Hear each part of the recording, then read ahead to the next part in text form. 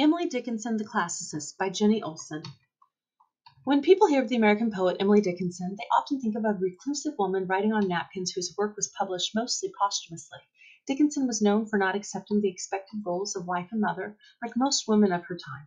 While people who knew her personally may have known of her indomitable will and mind, she's often marketed as a woman who was sad and lonely and very uncomfortable with being around other people. What one finds instead when reading her work is a woman who studied the classics, who was taught a classical education, and who wrote poetry reflective of that education. Previously, women had not been taught a classical education, only men, but this changed dramatically in the 19th century. According to modern historian Caroline Winterer, Victorian American women stormed an ancient male intellectual and political bastion through equity and classical education. In the 19th century, Americans were practically obsessed with the classics, considered second only to the Bible for training the great minds of the nation. Dickinson shows her knowledge of Roman and Greek history with her poetry. Poem 76 mentions Cato. In Vincent Cleary's article, Emily Dickinson's Classical Education, he notes, her knowledge of Roman history was not superficial, as shown by the two Cato poems. There were two important Romans named Cato in the Republican period, Cato the Censor and Cato the Younger, a Stoic philosopher, contemporary and friend of Cicero, an arch-enemy of Julius Caesar.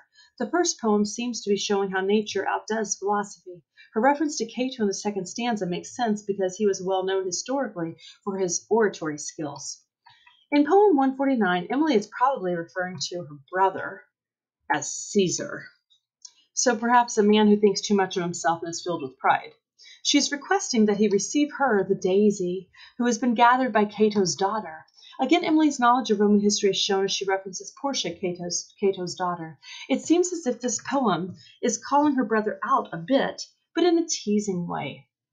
Dickinson scholar William Patrick Jeffs explains Dickinson's milieu demanded that women be pious, innocent, demure wives and mothers, but she mocks these prescribed strictures on her sex, pretending to be an impish, asexual, white-robed, frail daisy. Her true self that resides underneath this facade reveals quite the opposite, revealing a woman who wrote powerfully in rebellion against God and who wrote vividly about sexual passion.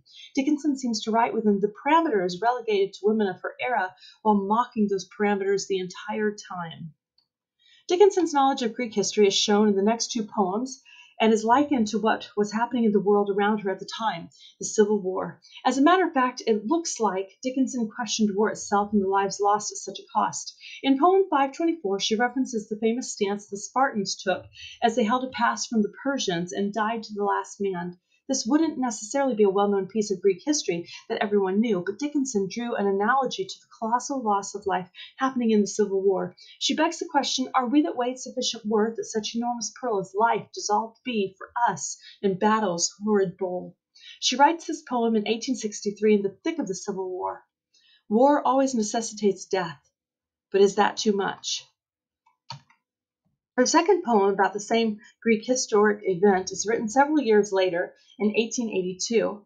She almost directly references the Greek poet Simonides, who wrote of the 300 Spartans, "Traveler, go tell it to the Lacedaemonians that we who obeyed the law of our country lie here."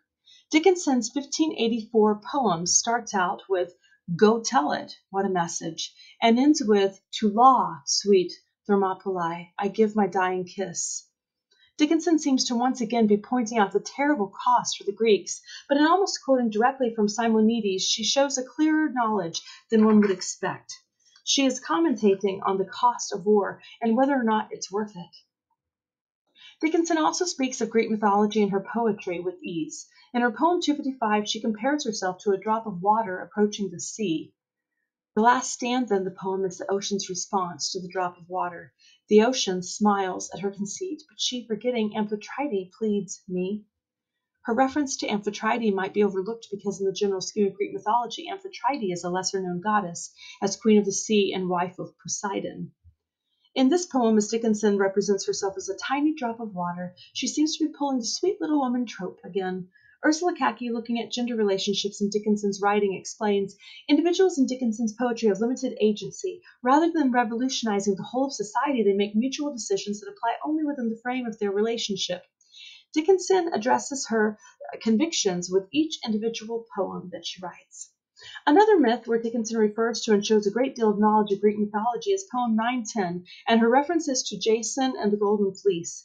In the first stanza of the poem, Dickinson seems to acknowledge Jason's quest, born out of loss of kingdom and home.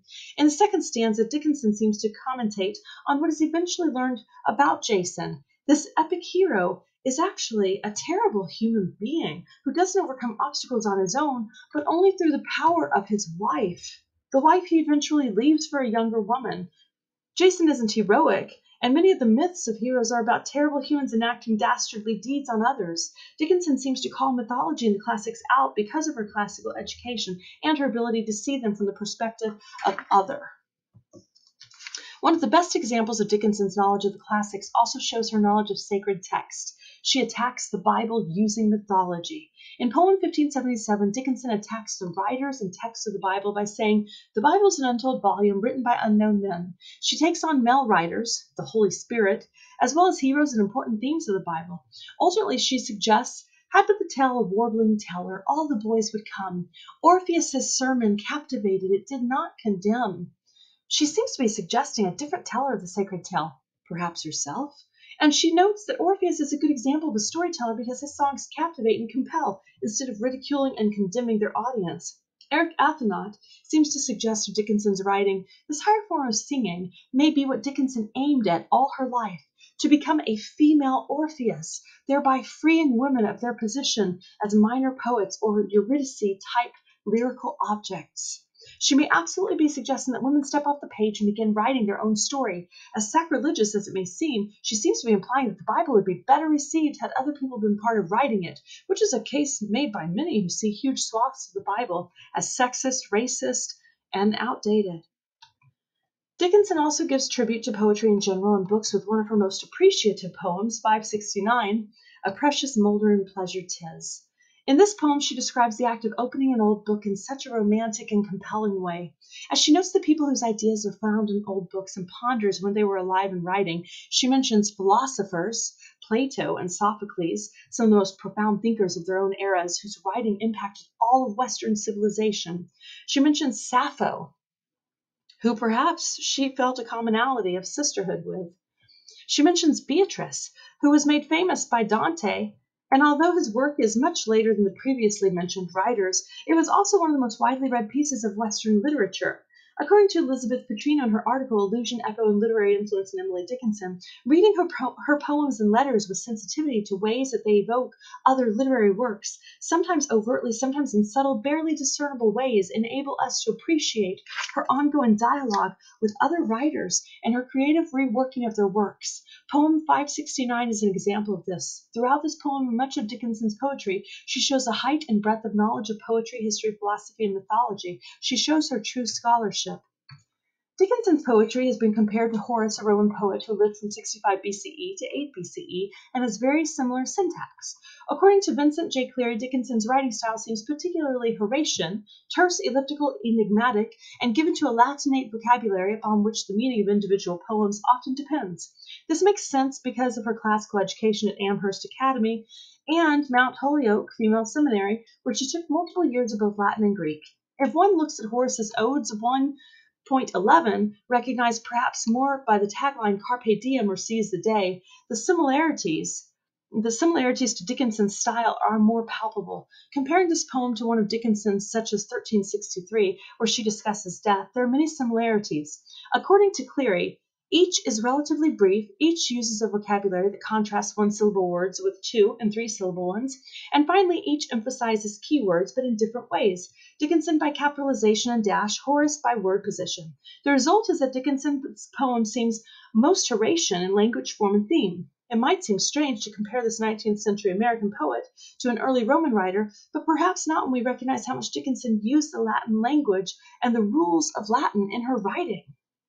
In Lois A. Cuddy's essay, The Latin Imprint on Emily Dickinson's Poetry, Theory, and Practice, she suggests that if we approach her work with Latin rules in mind, if we in fact put it in Latin, apparent technical errors in her poems no longer shriek, but assume a new dimension of aesthetic integrity and creativity.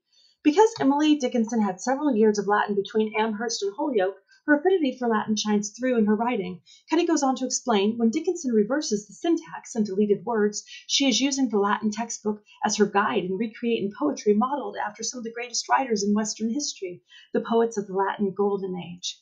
Where some readers have not always understood her poetry or think that she's writing simple poetry, she's actually creating a new type of poetry that takes Latin rules and applies them to poetry in English. How amazing is that? Cuddy finishes up her piece noting Dickinson's innovativeness. She conceived a new aesthetic theory formulated on the principle of fusing Latin with English, undoubtedly an intellectual and artistic achievement surpassing the praises of even her most ardent admirers. Ultimately, Emily Dickinson was a classically educated writer who used her knowledge to create new poetry. Her work was so profound that she is often the most well-known writer being taught from the 19th century. While she was a bit elusive in the areas of her personal life, she left a wealth of rich, innovative, and highly challenging poetry to be consumed by each preceding generation. As Ashley Mathau writes, the world was forever changed by Emily Dickinson.